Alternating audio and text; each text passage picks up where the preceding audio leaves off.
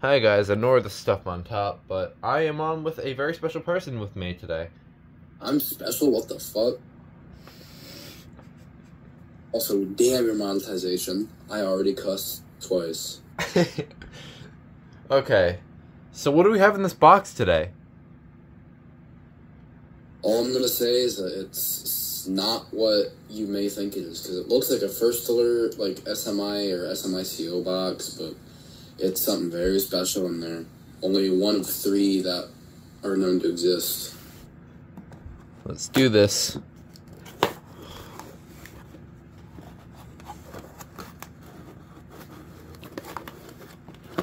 Looking forward to this. There it is. And Hell yeah. I don't know why that happened. Okay. Anyways, back to the video.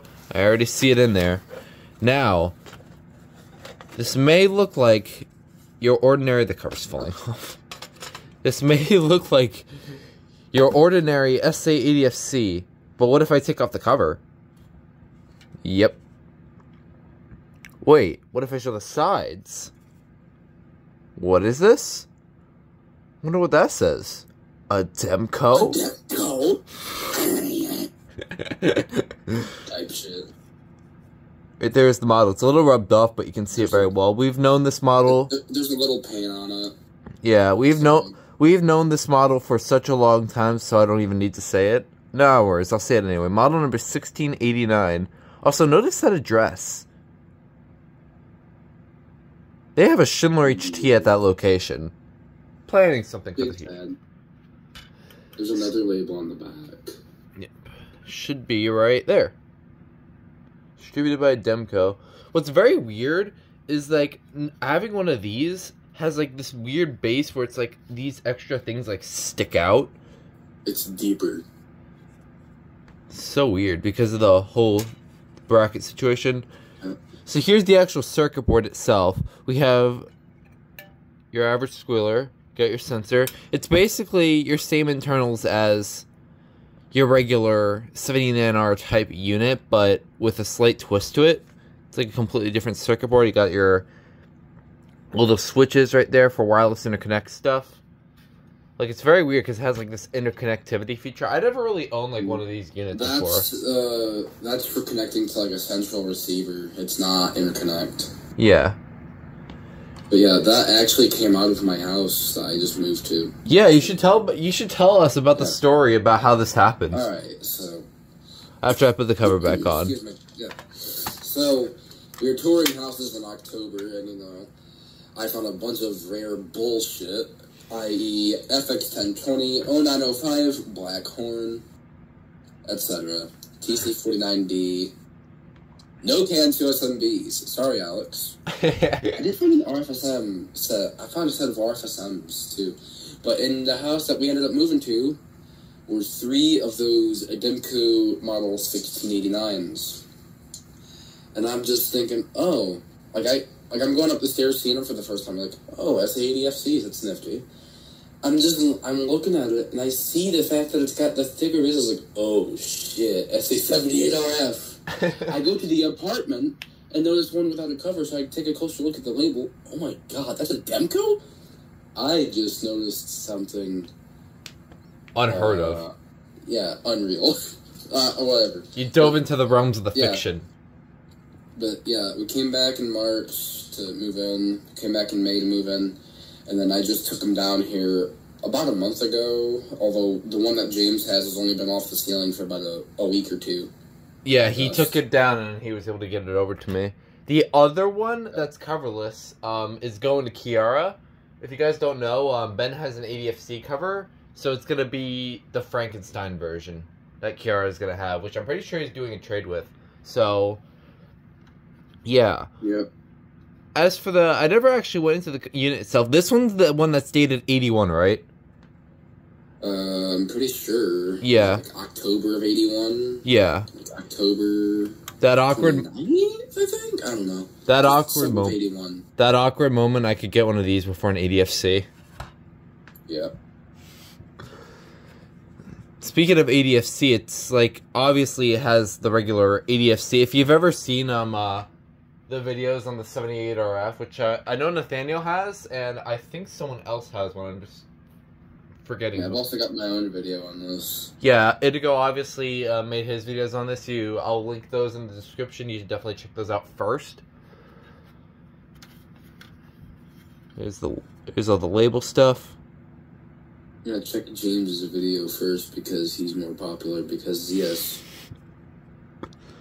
Also, if I don't sound too great, I'm not feeling the best right now, but I'm feeling well enough to exist here. So yeah. Yeah.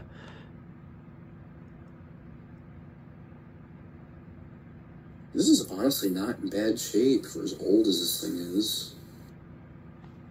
Yep. Yeah. Really like this. You could tell the thickness, like, really well. Yeah. And of course, here's the back label. Here's something else I also want to point out. BRK. Yep. Yeah, that's the only one that I haven't tested, like, at all with, like, the button or anything. It should be working. It didn't do any chirps because that was actually the one that had a good battery in it. So, yeah. Also, if you do put a battery in it, it will make a little noise. Just let me know. Okay. All right, well, let's see what happens. I doubt I could let this go off for long, but I will... Gosh. Did you break it? No. It's good. Did make a noise. Okay, yeah, it works.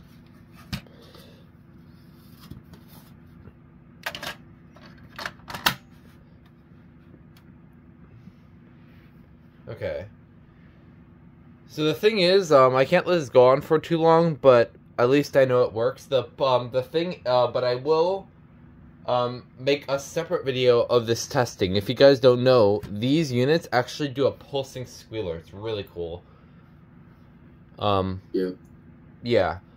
Obviously I'm a little scared to test it right now because it's a little early, but it does work. So I'll throw in a separate video of it testing. Alright, here is the testing portion of my recently acquired 1689 that I got from Itigo. This is being combined with my unboxing video. So, as you can see here, the internals. My dog's barking.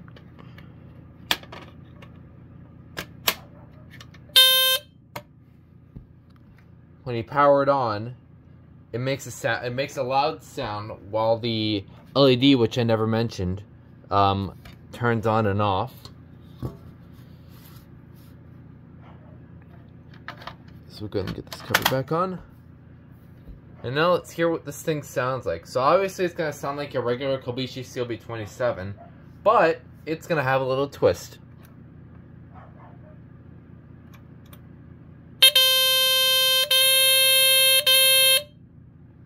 I love that. It's a really, really slow pulse. And since it's really loud, it's actually really loud compared to other Kobayashi CLB-27s I've heard. And I think, I'm going to cover up the horn.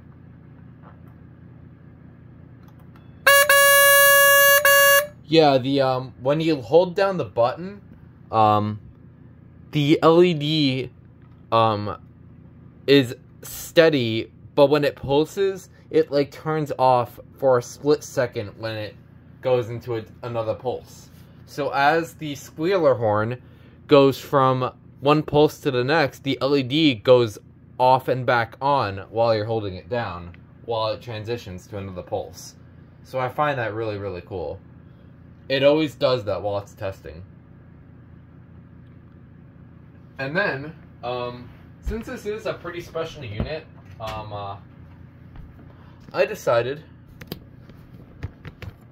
why not?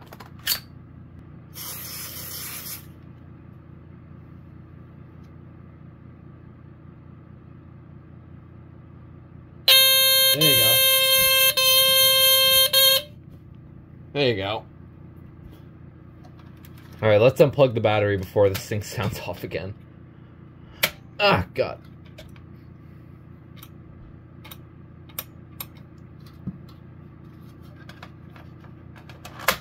Alright. Well, that was your testing portion to the Ademco 1689 unboxing. Back to the actual video. So, yeah. That is... what I will do, though, is... do these have dying sounds? Shit, I don't know. I will take that as a no. Yeah, I don't think it does. Yeah, obviously, typical Kobayashi CLB 27 horn. Yeah. Standard as always.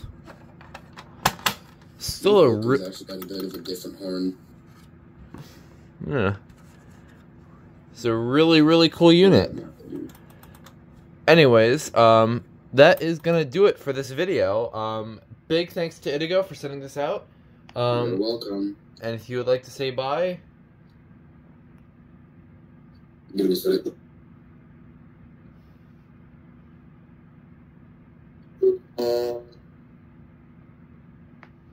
I just heard aw. That's all I heard. I don't know if it came through. But yeah. Goodbye, gentlemen. I'll see you all in therapy.